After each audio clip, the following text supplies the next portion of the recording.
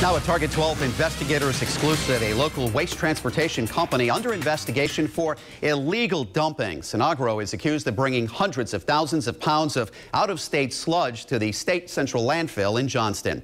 Target 12 investigator Walt Buteau joins us now with more outside the company's Woonsocket location.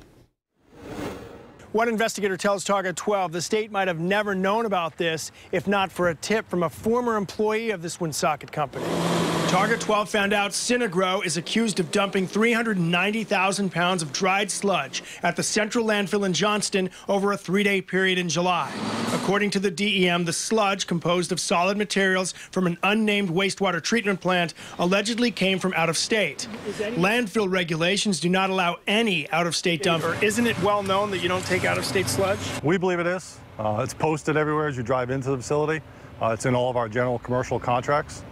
It's on the affidavit they sign for every load that's delivered to the site. A Synagro employee who asked not to be identified tells us dumping in Johnston cut the company costs in half.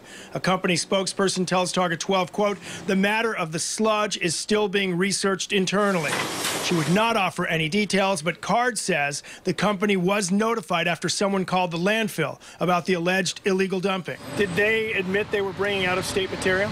I believe they did, yes. Claims of out-of-state dumping fueled some of the criticism of odors that fume from the landfill.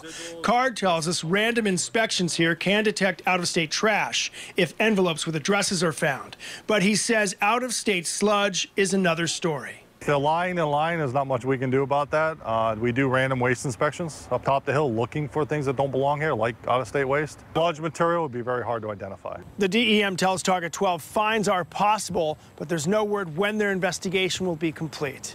With the Target 12 investigators in Woonsocket, Walt Buteau, Eyewitness News.